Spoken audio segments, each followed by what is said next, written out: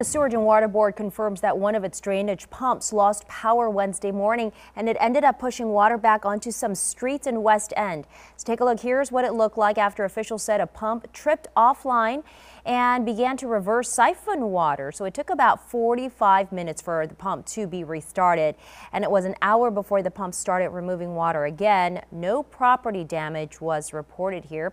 Sewerage and Water Board warned that before this week's heavy rains that its power system has no backup. The utility says the relay that tripped the pump Wednesday morning worked as it should have to protect the pump from too much current. And Amazon